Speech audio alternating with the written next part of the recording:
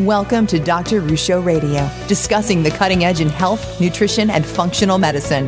To make sure you're up to date on this and other important topics, visit drruscio.com and sign up to receive weekly updates. That's drruscio.com.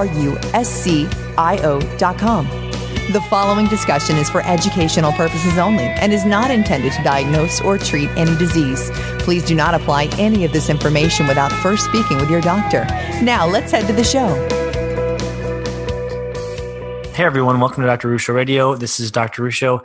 Today I am here with Dr. Tanya Dempsey, and we are going to be talking about Mast Cell Activation Syndrome and I guess its distant cousin, potentially histamine intolerance. And we've had a few episodes on this previously, but I'm really excited about this conversation because we have a very skilled and experienced clinician who can give us a good narrative on the issue from an experiential perspective. So, Dr. Dempsey, I'm really happy to have you on the show and welcome.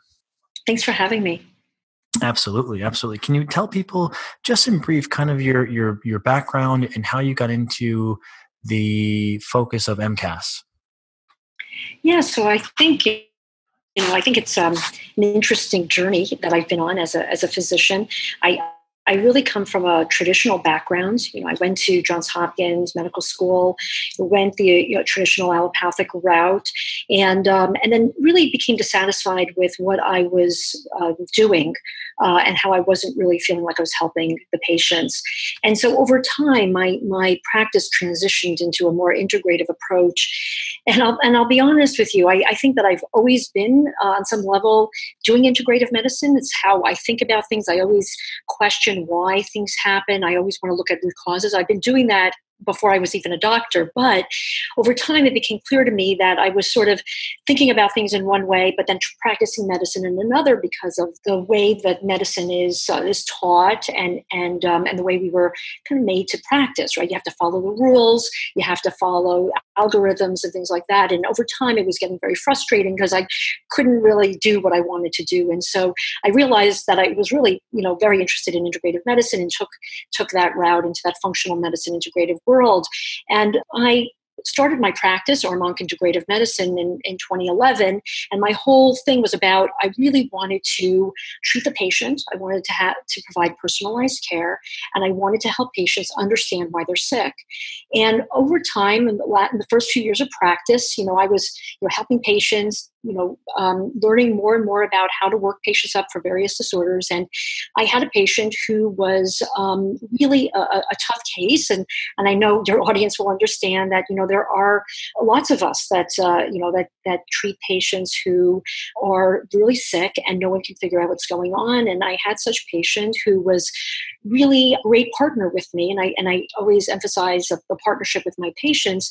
And we tried to explore all the different things that have been going on and try to figure out why she was going down a path and we couldn't figure out what that path was, where it was leading and why it was going that direction. And so we started exploring different things. And she was having a variety of different symptoms that at the time were considered, I guess, weird, a little bit unusual. But now I know that it's not unusual, and I have many patients with the same. But she would be very reactive to various antibiotics. She had a whole list of things that she knew she couldn't take as far as medications. She knows that she had tried some herbs and had difficulties with that. She was having these episodes of what she called asthma, but it didn't meet the criteria for asthma, according to the pulmonologist. So we knew there were some breathing issues. She was having a lot of digestive issues and bloating and diarrhea. And so we knew that there was a lot of things going on. And in the integrative functional medicine world, we would look at leaky gut and we would look at inflammation. And so we were doing all those things, but we weren't really getting anywhere. And I had been doing some research, and I had come across an article about this condition called Mast Cell Activation Syndrome. And I got chills reading it, and I thought, I think this is it. And this was probably about 4 or 5 years ago at this point. And it was just, really starting to gain some ground. People were starting to talk about it, but it was still very limited information that we had. And, I told her what I was thinking, and she, through some connections, found that Dr. Lawrence Afrin was the world's expert in this condition. And she asked if I would reach out to him and talk to him and, see what he thinks. And so we started a dialogue, and I learned a tremendous amount from him. And he subsequently joined my practice about a year ago. So it's been amazing working with him. But I learned a lot from him, and then I started doing my own research. And sure enough, no question about it, she had that condition, Mast Cell Activation Syndrome. And it really just takes that one patient for you to realize that this is bigger than you can imagine. This is not one patient. I probably have a whole clinic of patients just like this who are getting better, with a lot of the things that we're doing to support their immune system and to help their diet. And we're doing all the things that we should be doing, but we're still missing something. This is probably what was affecting them. And so I started, one by one, reevaluating a lot of these patients and realizing that, in fact, probably 80 to 90% of my patients have this condition. And then that was all it took. So, 4 years later, it's a big part of my practice, and I work towards, learning more about it, researching, and Dr. Affron and I have, some initiatives that we're hoping will, help lots of patients in the future. So that's my background. All right. Well, it's a good background, and it's interesting to see how we end up in different clinical niches based upon, I guess, the patient populations that we're trying to serve. And I love the fact that you kept digging and looking for a deeper answer. And that's a nice transition to, as we start into this discussion, I think patients and clinicians alike are trying to answer the question in their own head, how do I know if this is me or if this is a patient that I'm working with? And part of what I look at is the spectrum I have in my head, whether or not it's very logical or able to be substantiated or not, I guess is another conversation. But the syndrome of histamine intolerance seems to have some commonality with mast cell activation syndrome. And it does seem that some of these histamine-like symptoms that are multi-system presentations, like there is in mast cell activation syndrome, can be very well managed, as you alluded to, especially with dietary and gut-based therapies. But they don't work well for everyone. And so there are some people that seem to just not really respond fully to interventions that for other people would be totally sufficient to obtain a level of improvement that we're looking for. So do you see that kind of spectrum in your head? And do you have any, I guess, thoughts from that big picture of trying to ascertain, when someone may be able to ameliorate their symptoms with more basic therapies and when they need to consider looking at MCAS specifically? Yeah. It's interesting because before I wound up in the mast cell world, my interest was in histamine intolerance and methylation disorders, and those two are also very closely linked. So, initially, before I understood that it was bigger than that, I was treating a lot of these histamine issues through supporting methylation, supporting the gut. Right, those are the ways you deal with histamine primarily, and then realize that there's more. But I think that you make a good point about this. I think about this too. This is definitely a spectrum illness, and there are people who are walking around with histamine issues, mast cell activation syndrome, who are really not affected by it in any meaningful way. Maybe they're on occasion, they'll have a symptom that they have to deal with, but generally speaking, it's treatable and it's fleeting. That's one end of the spectrum. And then as you go down, then you have patients who, know if that there are specific foods that are high in histamine or that liberate histamine that they react to.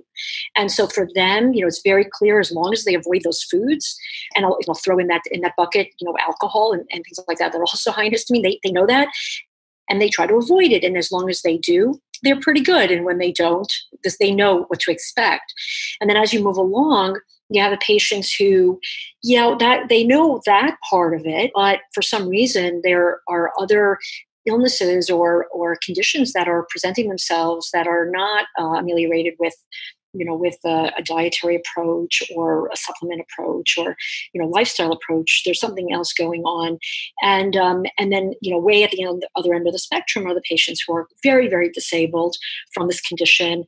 It's attacked every organ system in a sense, and their system is shutting down, and those are the ones that you need to hit it from all angles. There's no question about you're not gonna move this. You have to stabilize the mast cells. You got to decrease the histamine levels, and you got to dig to the root cause, and you got to figure out why they are in that situation. Why has their body, broken down to that level? And so, yeah, I can intervene at any of those points, right, depending on the patient. So a lot of it is clinical judgment. I mean, when a patient walks in, if this is going to be a case where, you might be able to get a handle on it in the cases that are obviously going to be more complex. So, the diet piece, I want to make a point about it because I definitely talk about histamine and histamine foods and histamine releasing foods in my clinic. And, we give them different lists of what they, should consider avoiding. But what I have found is that it's not so much about those lists. I mean, there's some obvious things that will affect most people with histamine issues. However, there are idiosyncratic things that happen in the body that are not necessarily explained by the food. So, there are patients who, for instance, eat avocados. Avocados, we've heard that are high in histamine, but I have plenty of mast cell patients or histamine intolerant patients who eat avocados every day and don't have an issue with that. So, a lot of it is this like trial and error with patients and understanding like what it really is about them that is causing their issues. Sure. Yeah, I think that's well said. And one of the things I advise my patients on when they're doing a low histamine diet is this is something that we'll use a bit strict in the short term, but then we want to try to broaden your boundaries because it's not to say that you will be intolerant to every low histamine food on the list. We want to simply use that as a starting point to contract to, and then try to expand to identify what your hopefully only handful of trigger foods are. And you also make a great point, which is making that, I guess, clinical adjudication of when someone will be able to see the response they're looking for with some of these more, I guess, preliminary therapies, we could term them. And then when would be the appropriate time to look more to MCAS directly. And I'm wondering what tools, signs, or symptoms or indicators you use in helping to make that judgment. Now, of course, there are some, I think, simple basics. People who are otherwise fairly recalcitrant to other therapies, and people who tend to be very sensitive. Those would be, I think, some common giveaways. And I've heard from, I believe it was Dr. Carnahan who said that the two most common symptoms that seem to be affected by this are neurological and dermatological. So, brain fog or mood, and potentially skin rashes or lesions or hives or flushing. But what would you add to the picture of trying to help people look for some of these indicators that MCAS directly may be something that they should consider? Yeah. So, number one, when I see a patient in the office and I'm starting my history, some of them come to me with a thought that they, someone has mentioned it to them, or they read about it, and so they want to know if they have mast cell activation syndrome specifically. But most patients are coming to me because they have been to 50 other doctors and no one else can figure it out, and so they want somebody to help them put the picture together. And so I'm always going to start at the beginning, and I have all my patients begin their history at birth, and even in utero.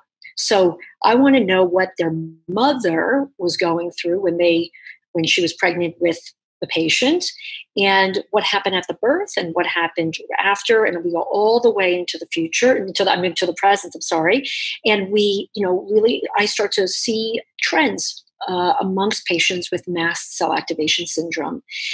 Very often, there are very early signs in childhood that they may be more reactive. And so, it's not uncommon to hear the history of eczema, history of rashes or hives, a history of allergic reactions to certain medications. So that may be sort of early on in childhood.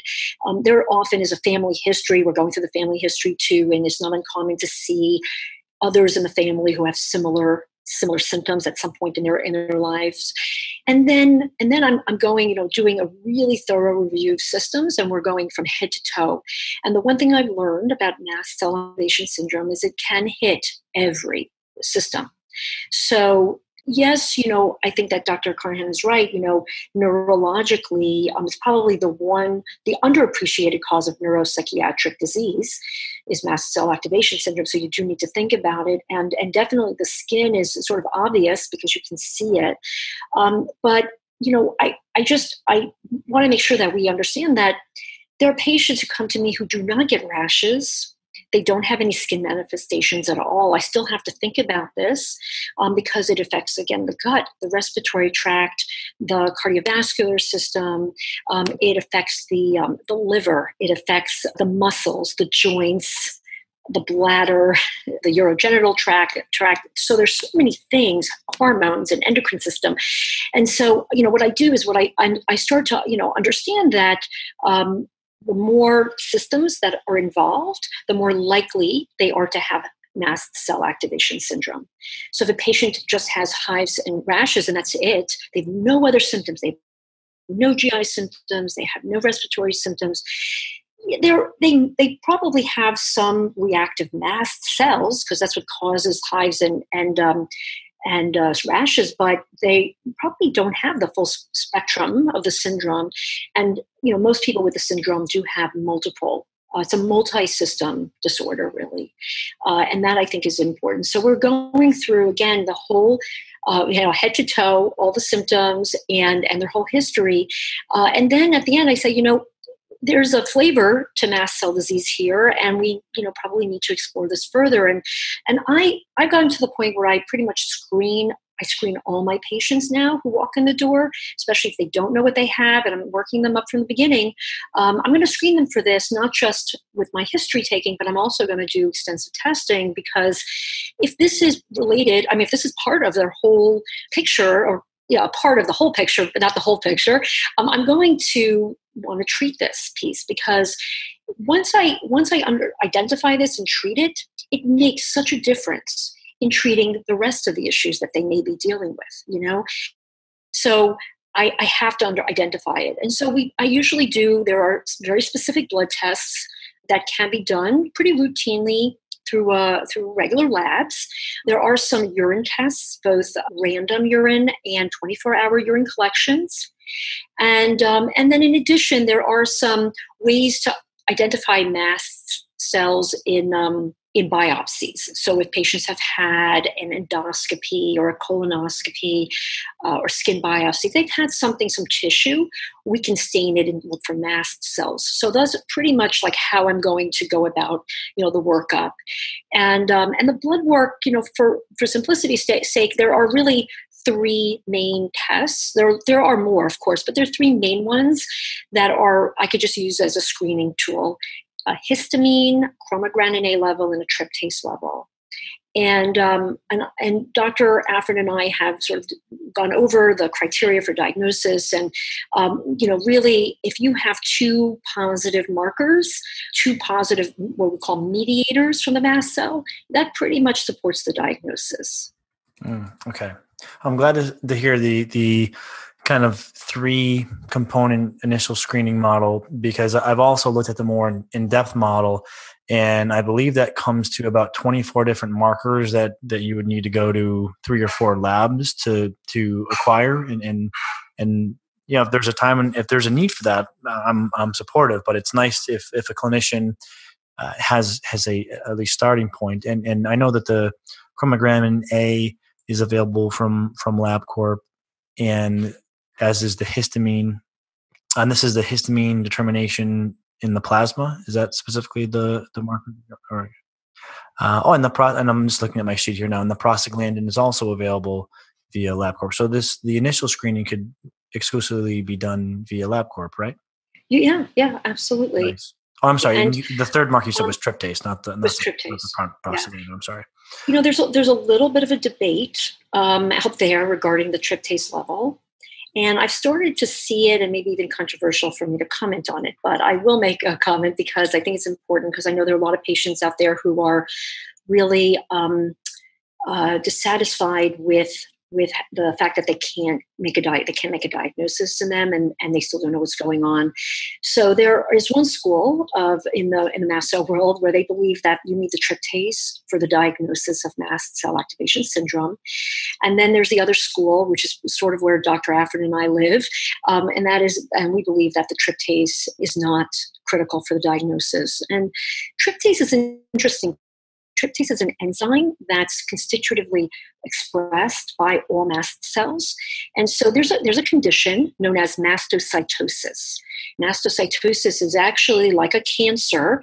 It's a increased number of mast cells that build up in either in certain organ systems or in the skin. And in that case, these people have lots of mast cells, and so they will have lots of tryptase. And if you check their tryptase in their blood, they'll have elevated levels. In patients who have mast cell activation syndrome, they don't have more mast cells. They actually have the same number of mast cells they should. They're just more reactive, and they're inappropriately reactive. So they don't necessarily have higher levels of tryptase in their blood. What they have is often normal or low levels of tryptase in their blood, but they may have other markers to help support the diagnosis. So, I do screen everybody with a tryptase because I think it's important. If you get it, then at a certain level, it may suggest the MCAS diagnosis, or it can suggest mastocytosis, and that sends them in a little different direction for the workup. But the point I want to make is that I think it's important that we look clinically, we look at the other markers, and to help us with the diagnosis. I'll make one more point because you mentioned briefly this, like a questionnaire, or there are other tools you can use to help with the diagnosis of mast cell activation syndrome. And we, in our clinic, we do have every single patient fill out the questionnaire, and whatever they can't fill out, we fill out with them the rest, because some of it is a little bit more complex and more sort of physician lingo than patient lingo.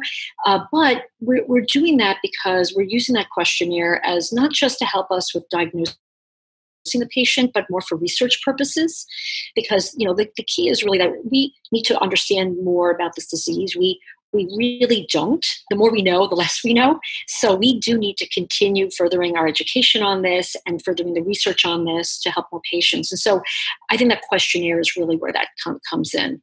And with that questionnaire, and correct me if I'm wrong in the numbers, but I believe it's a high probability of MCAS if the score is above 14, and then between 10 and 14, it's suggested. Am I right in my numbers? Mm-hmm. And that's correct. And so, how? Let's say there's a clinician who's new to this, and they're trying to make the discrimination as to whether or not they should refer to an MCAS specialist, or even tinker with some of the MCAS treatments. Would you say, looking at that questionnaire, is it fairly accurate? If someone scores above 14, would you say it's a fairly good maneuver to consider MCAS therapies? And if someone is below 10, then they may want to look elsewhere, or does it not have that high of a correlation? How would you comment on that? So I think in my experience, I would say that if the score is high enough, then the likelihood is increased, and they need a full workup. And these are the patients that, let's just say, on the first round of testing, that we put them through blood, we put them through urine, let's say, and we don't get an answer. But on the scoring system and their clinical history, it just seems impossible that they don't have this. Sometimes it will take 2 or 3 rounds, or maybe more, till we've confined the level that's elevated. And the reason that is because these things that we're measuring, they're the mediators, they're the chemicals basically found in the mast cell that are released. And so, number one, you could catch it on a day when the mast cells are actually calmer and are not releasing those chemicals. It could be that those chemicals, we know, actually are very heat sensitive, and so everything needs to be kept cold.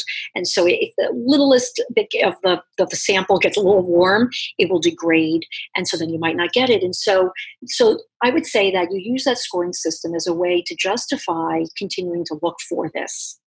Now, on the flip side, if the level is low, on the scoring system, let's say they score 5, and you're sort of thinking, well, there's some pieces of this that do sound like mast cell, but yet, their scores are fairly low, then I would say, I think it's still worth it. I'm going to still screen them, because I just know in my patient population how common this is, but I'm also going to think about things that are going to kind of mimic this. This is a multi-system disease, and there are other multi-system diseases that need to be looked at.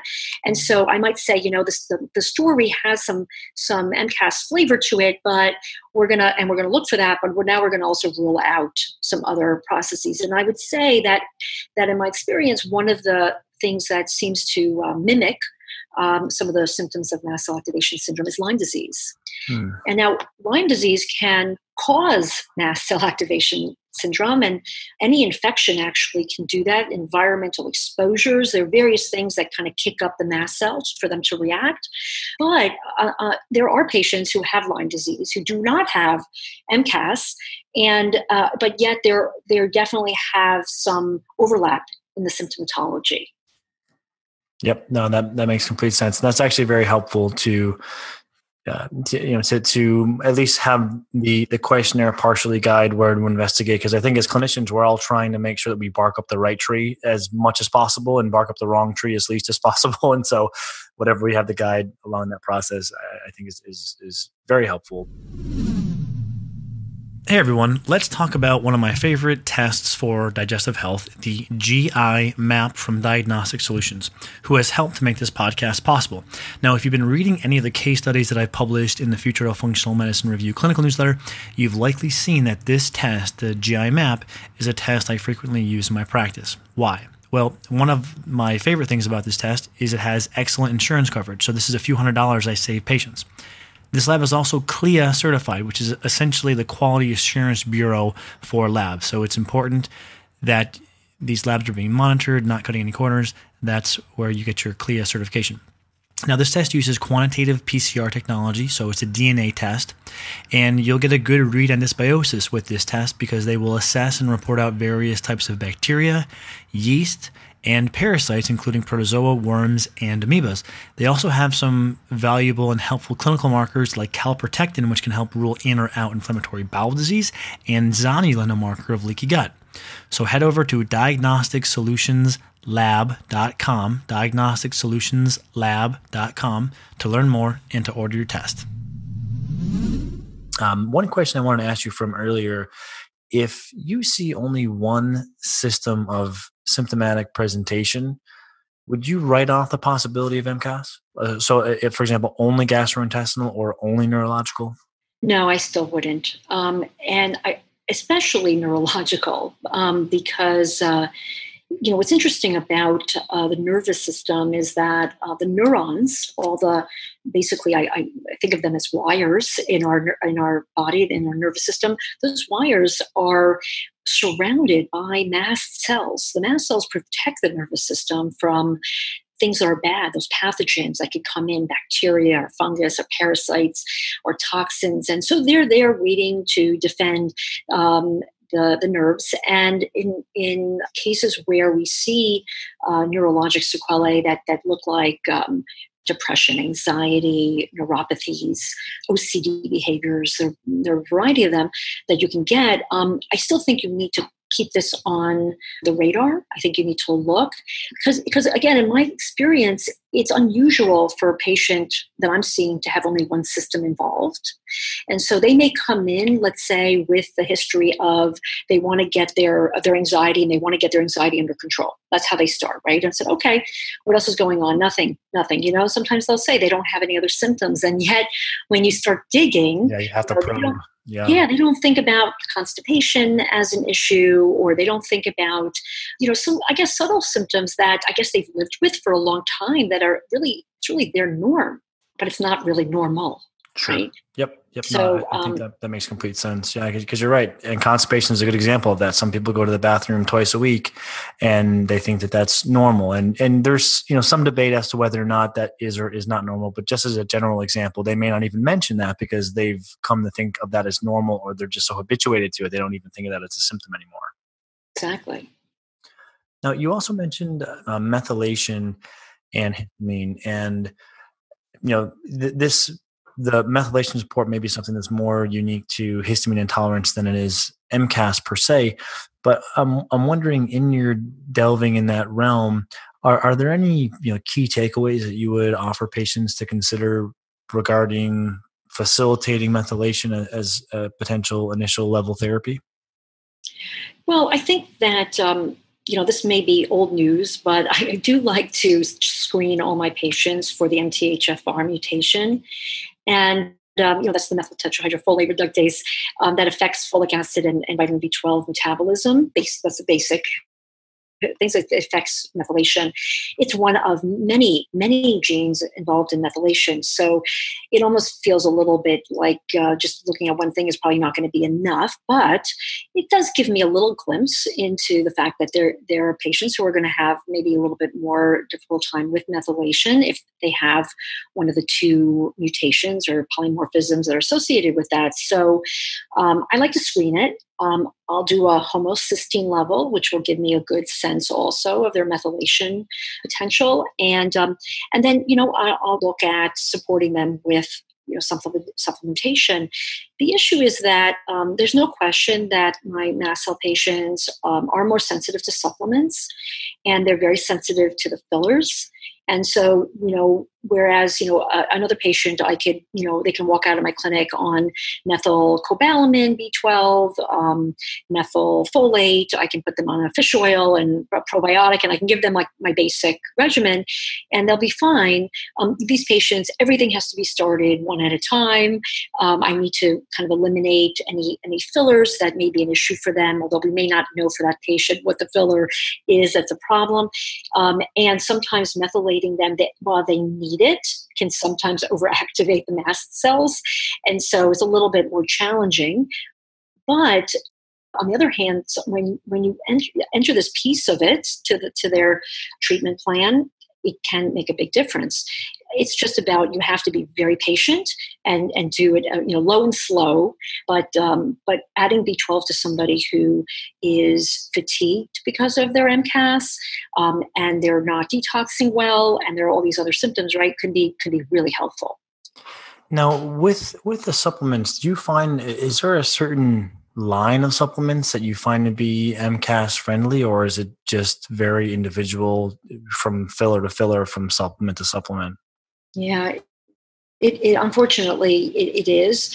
I manufacture a lot of my supplements because I'm always looking for the purest and the supplements with the least amount of fillers. But even still, sometimes we have to compound certain nutrients or certain, for medications for sure. But sometimes we have to go that route where there is almost no filler in anything. So we eliminate that possibility and hope that the pure form of whatever we're giving them is going to be tolerated. So it's a little, it's not always that obvious. Each patient does seem to be very, very different.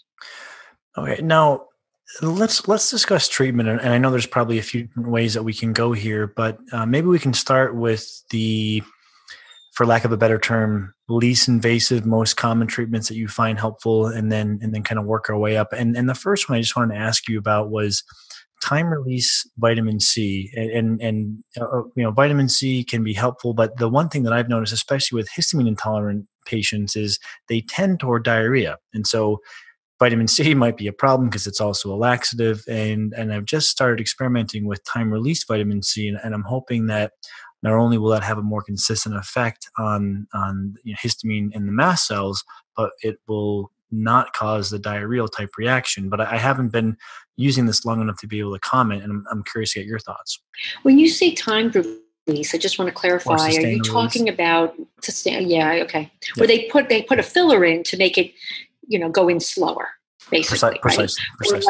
Or even like an ester C that might be time released. That's kind of what you're talking about. Exactly. And right? and I just came across this in one of Afrin's papers probably 2 or 3 months ago, and I found I believe it's a sustained release from Now brand.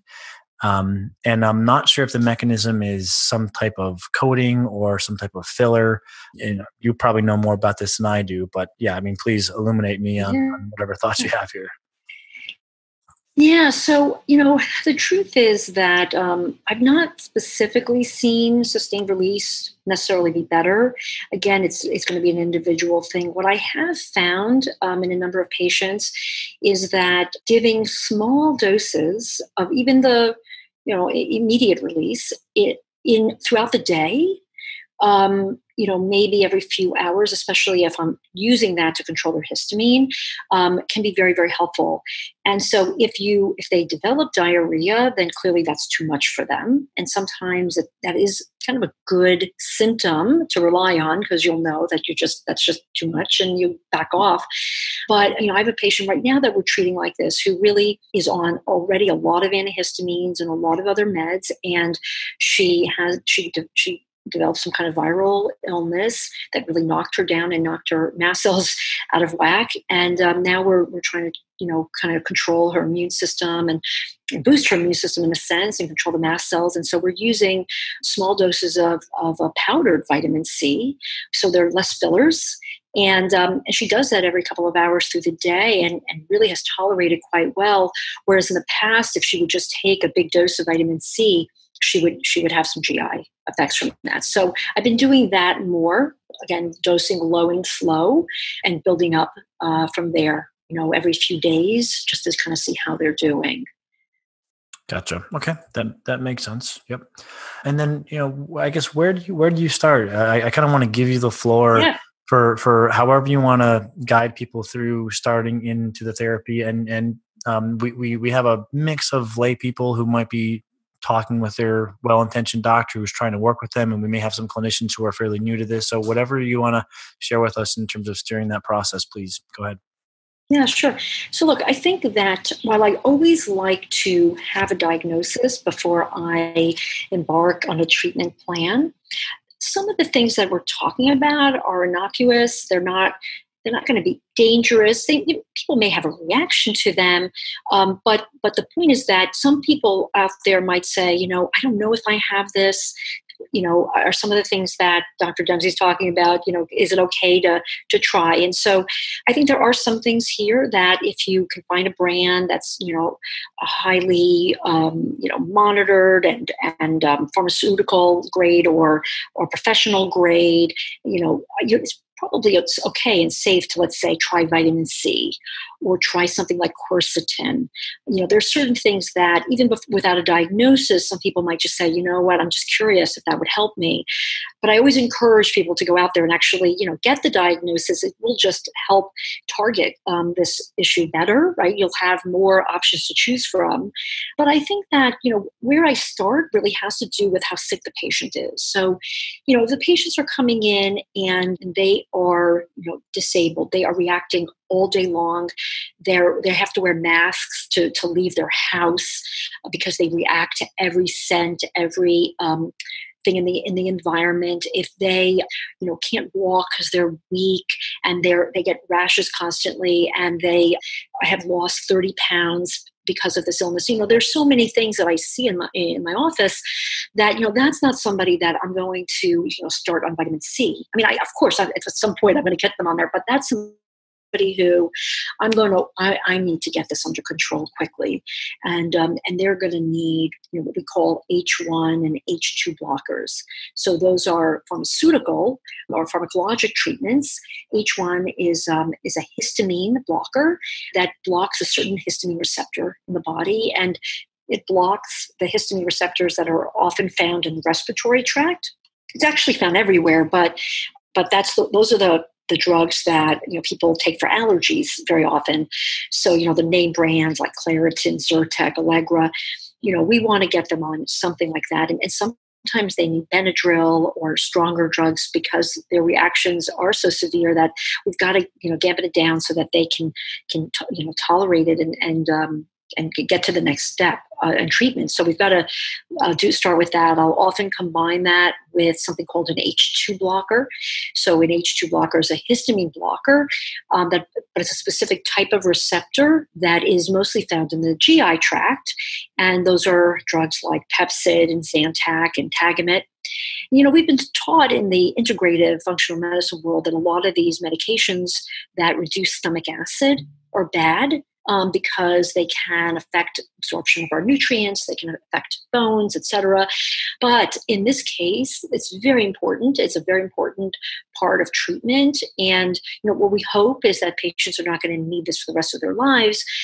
But it's important. I have a lot of patients who are very fearful of using medications like this, and I just like to reassure that these are drugs that have been on the market for a long time, and they really do work. And when they're combined together, so the allergy medicines along with the stomach acid reducers, they block the histamine from a couple of different angles and can really help the response and the Yeah, I'm really glad that you made that comment, because that is something that patients struggle with. And my comment on this is the H2 antagonists aren't nearly as powerful at lowering stomach acid as the PPI medications are. And I think oftentimes patients are taking information illustrating negative side effects of long-term use of PPIs, which are more powerful at lowering stomach acid, and then conflating that with the H2 antagonists. I'm not sure, would you agree with that? Would you modify that at all? Yeah, no, you're correct. Hey everyone, this is Dr. Ruscio. I quickly wanted to fill you in on the 3 main resources that are available to you in case you need help or would like to learn more. Of course, I see patients both via telemedicine, via Skype, and also at my physical practice in Walnut Creek, California. There is, of course, my book, Healthy Gut, Healthy You, which gives you what I think is one of the best self-help protocols for optimizing your gut health, and of course, understanding why your gut is so important and so massively impactful on your overall health. And then finally, if you're a clinician trying to learn more about my functional medicine approach, there is the Future of Functional Medicine Review, which is a monthly newsletter, which is a training tool to help sharpen clinical skills. All of the information for all 3 of these is available at the URL drruscio.com/resources. And in case you're on the go, that link is available in the description on all of your podcast players. Okay, back to the show. And the other thing I'm wondering, do you notice, I'm noticing there tends to be more of a predilection for people having what appears to be presumed hyperacidity when they have histamine intolerance. I can't say for mast cell activation syndrome because I don't get that deep, but my thinking is some of these people with this facilitation of histamine may skew toward the higher end of acid production anyway, and this may be getting them back toward a more physiological normal. Ostensibly. It's possible. I've not seen, really any data on that, so it's hard to say. But there's no question that a lot of mast cell patients have reflux, or what they've been diagnosed with reflux. So the assumption is that they do have some stomach acid that is refluxing up into the esophagus, and so this might help a little bit. But more importantly, it's really helping, the whole system. So what we know is that while this is working at the level of, let's say, the stomach, and the H1 blockers are working all over the body, but also in the respiratory tract, that has a systemic effect. And so when histamine is blocked, what we hope happens is that the mast cells, it's like a feedback. The mast cells hopefully will realize that they need to just calm down and not to produce more histamine. Gotcha. And that's sort of why these things work. Mm-hmm. Mm-hmm. But ultimately, beyond blocking histamine, which is sort of how we start, so either we're going to start pharmacologically or we're going to start nutraceutically. We're going to use, let's say, like you mentioned, vitamin C or quercetin, and there are a few others. I'll go through some of the others that we use. But really what we want to do ultimately is to stabilize that mast cell.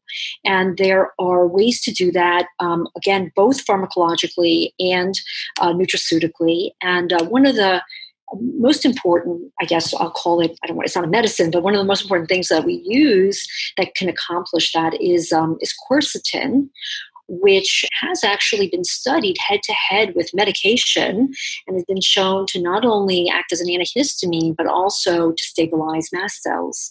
So, again, ultimately, I just want to get those mast cells from degranulating, releasing all their contents. So quercetin is on one side, but can be used really in many ways. And then on the other side, the pharmacologic side, is cromolyn sodium, which is can be a very helpful drug for a lot of patients.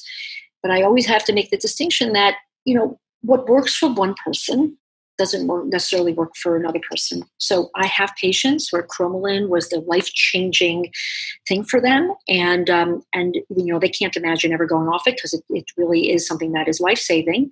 On the other hand, I have other patients who can't tolerate it at all, and it's the worst thing they've ever tried. So what I've learned is that you have to be systematic. You got to try. You have to see what the response is. If it's not tolerated, you stop. Or if it doesn't do much after a few months, you stop and you move on. And so in the mast cell stabilizing category, we have quercetin, we have cromolyn, so those can be tried. We have a drug called ketotifen, which is compounded and can also be helpful. It has both some antihistamine properties and also mast cell stabilizing. And then there are, a variety of other things that we can use. So if we want to talk the non-pharmacologic side of things, NAC and acetylcysteine we often use as a way to both basically break down histamine, supports the liver, but also seems to have some stabilizing effects. And so I use that along with alpha lipoic acid. And then, one of my favorite supplements, which is really directing the breakdown of histamine, is diamine oxidase, which is an enzyme that digests histamine down in the gut. And we use that a fair amount to help both control histamine in the food, the histamine response in the gut, but probably has more far-reaching effects systemically. So we do have a lot of options. And so again, if the patient is a milder case. Now, when I say mild, it doesn't mean that they're not affected by this tremendously, but they're in a position where I can trial and error this through, and I might start a little bit on the more natural side. That's what I do. But in the patients that, have more severe symptoms, I've got to bring out the big guns first, calm things down. And then what we hope is over time, we're going to be able to figure out if they can tolerate some of these other things. Right. No, that makes a lot of sense. And something interesting just to add here is a paper was recently published showing that a low histamine diet could actually increase the diamine oxidase levels after 4 weeks. And so I thought this was very good news because what this suggests is a low histamine diet may allow the resurrection of enzyme production. And part of this may be through healing of the intestinal lining. What may happen, and I'm drawing an inference here, but what may happen is a low histamine diet allows a degree of repair of the gut lining, which produces the DAO enzyme to break down histamine. And after a while on the low histamine diet, it seems that people may have a better ability to produce that enzyme. Yeah, that's fascinating. And it makes sense to me. Yeah, no, it completely makes sense. And this may also be part of the reason why at least one paper has shown a low FODMAP diet can lead to a reduction of histamine, because a low FODMAP diet may also allow a degree of healing of the gut lining. Yeah, and I think that we can say that about a lot of these diets out there. We can say that about the low lectin diet, which has gained a lot of press lately. We think now that the lectins in a lot of these natural foods that we think are healthy are actually really breaking down the gut wall and causing more, leaky guts. So diet is really critical for everything we do. And regarding diet, would you say there's a couple diets that you find are more of your go-to or beneficial diets?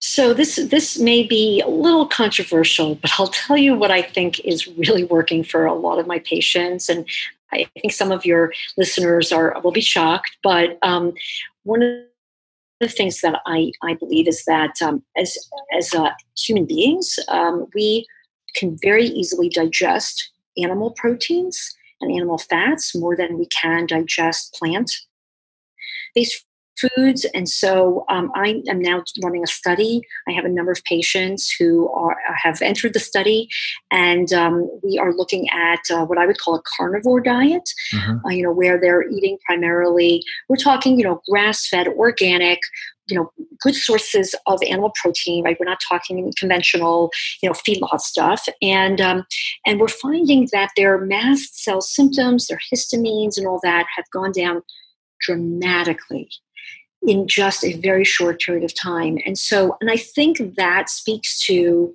the fact that the gut has time to repair because we, again, have more enzymes, more availability to break down the animal proteins and animal fats than we do, let's say, plants. Plants have, let's say, cellulose. We don't, as humans, have cellulase enzymes to break that down. And while we're trying to break it down, it's roughage. I think that can irritate the gut. And so, going back to what you said about the DAO enzyme and maybe it builds up after the gut repairs, these are patients who initially really had maybe 5 or 6 foods that they could safely eat because they were so reactive to everything. And it felt like every week they had to eliminate another food because they would start reacting to that. And so we were struggling to find the right diet for them because it was beyond just low histamine. Like we were like, okay, it's low histamine, then it was low FODMAP, and then it was something else. And then I said, I think we have to go back to basics. And, they started with meats that were fresh, no leftovers, because leftovers will have more histamine. And so this is fresh meat, grass-fed, cooked that day, and slowly their symptoms started getting better and better.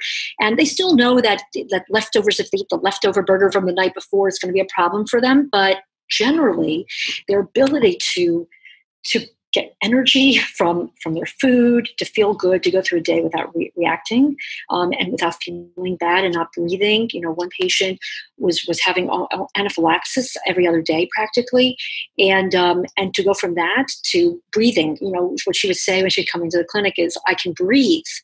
We underestimate, right, what breathing does for us, and we take for granted what breathing does for us, right? So we don't think about it. I'm sitting here talking. I'm not thinking about my breathing. But this patient went through every day thinking about her breathing because it just wasn't right. She never felt good.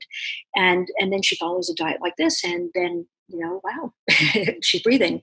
So I really like to think about, what as human beings we are really meant to eat. If we look at anthropologic data, if we look at evolutionary data, and I think there's no question, we can argue the political factors and the environmental factors separately, because I know there's more to the story there, but I think if I'm trying to heal my patients, honestly, eating foods that we're meant to eat in this carnivore diet does seem to really make a big difference. Yeah. I'm glad you mentioned the carnivore diet. It's something that I think our audience has probably heard about and is certainly open-minded to, given the kind of paleo and ancestral topics that we touch on oftentimes on the show. And I've commented before that I see the utility in the carnivore diet as kind of another version of an elimination diet. And would it be something I'd want someone on forever? No, I'd like to have someone be on the broadest diet possible and have the least restrictions as the end game. But sometimes you have to start down the road of a restrictive diet to allow healing to occur. And I see the carnivore diet as being a way of cutting out many of the noxious compounds that occur in foods, because many of the elimination diets we use are cutting out different groups of plant foods: low lectin, low oxalate, low histamine, low FODMAP, even low saponin. So a lot of these things are vegetable based, plant-based compounds, and so I see the utility, and it's interesting to hear that you're seeing the same thing with this highly sensitive subset of patients on the MCAS spectrum. And is there a certain length of time that you're having people generally do this before you start to do a reintroduction? Well, so I think that there's, I'll be the first to say that I think that we're all individuals, and I don't want to go so far as to say that everyone should be doing this forever. Having said that, I think for some patients, they'll benefit for much longer periods of time than we would use for a different type of elimination diet. There are some people out there who have done, they're not my patients, but they talk about this in the media, that they've been doing things like this for 10 years or 15 years or 20 years, eating strictly, meat only, and they seem healthy. And I can't attest to that because I haven't done their blood work or anything, but I think that it certainly doesn't seem to be much harm for a lot of people. And I really don't know what the right amount of time is. I will say that I've had patients do it for 6 months, and after 6 months feel like they're quote unquote cured, and they feel like they can then take that diet and start introducing it, and maybe they revert to like a more paleo or primal diet, where there's some plant-based foods, but they figured out which ones they can tolerate. And so we've seen that, and we've seen patients who, maybe can only do this for a month or a few weeks, just because maybe it's just too limiting for them. It feels like they're losing out on life. They don't have the variety that they want. I mean, there are lots of reasons why people would choose to do it less amount of time, and there are people who are going to do it more. But I'm very intrigued by it, and I think that that's why I think we need to study this and really know what is the optimal amount of time. Should this be forever, or should this just be used, like you said, like an elimination diet for a period of time? Sure. And also, I should mention, I think the audience already knows this, but I went through a very exhaustive review of the literature in my book about the pros and cons of fiber consumption. And I was quite shocked to see that while fiber is purported to be this health promoting component of food, the data is showing that higher fiber consumption correlates with decreased colorectal cancer, decreased cancers at large, decreased all-cause mortality. It's really split, and there's really not consistent data showing that you need to have fiber in your diet in order to be healthy, which I found comforting, knowing that some patients, especially with IBS and IBD, don't do well on anything other than a small amount of fiber in their diet. So it was nice to see that at least when looking at the evidence objectively, you won't be doing any disservice to yourself by reducing your fiber consumption. Now, these weren't studies going all the way to the carnivore level of fiber consumption, but that trend is there nonetheless. Yep. I think it's fascinating, and I hope we can learn more about it. Yeah, same here. Well, this has been a fantastic discussion. Is there anything that you'd like to mention and close? And then also, will you please tell people if you have a website or a book or about your clinic, anywhere you'd like to make people aware of or direct them to, please mention that also. Sure. So, I think that, the take-home message is really that, if you're listening and you're not sure what's going on, and you've seen, different doctors, and you're on a path, you're trying to get better, but you just still don't know what's going on. Talk to your doctors about testing you for this, educate them, have them, read about it. I write a lot. Dr. Afrin and I both write a lot on this. We've been blogging. We have a Facebook page that we've been, writing on as well. Our whole goal is to educate. And so we're here to help physicians out there who are trying to help their patients and don't know where to go. And I'm trying to direct those patients to get the help that they need. So I'm always advocating for patients to help themselves. It's unfortunate that sometimes patients have to do that and can't always rely on their physicians, but some physicians can't know everything. But so, go down the path, talk to them, provide information. My website is www.drdrtanyadempsey.com. My Facebook page, Dr. Tanya Dempsey, and there's a lot of information. We have a weekly Ask the MCAS experts question and answer time. So that we're blogging on, and we have people post questions on Facebook, and Dr. Afrin and I prepare the answers, and that's been great. We've got a great response from that, and we're really just trying to help and get the word out. So that's that's how you find me, and that's my story. Awesome. Well, thank you. And we've referred a handful of patients over to your clinic because, like I said on the podcast before, if you don't feel like you've given this topic adequate study, and knowing the meticulous nature that some of the testing can require, and how sensitive patients can be, and how diligent and meticulous you have to be with trying to craft your program, I think it's not a bad idea to refer to an MCAS specialist if you're highly suspicious. But hopefully this podcast has given you some ammo to arm you in the therapeutic process if you want to undergo that yourself, or guide your doctor to it, and also giving you a clinic to plug into if you're in need of some help in a referral. So Tanya, thank you again for taking the time. It's been a pleasure chatting with you. Thank you. It's been my pleasure. Thanks for having me. My pleasure. Take care. Thank you for listening to Dr. Ruscio Radio today. Check us out on iTunes and leave a review. Visit drruscio.com to ask a question for an upcoming podcast, post comments for today's show, and sign up to receive weekly updates. That's drruscio.com.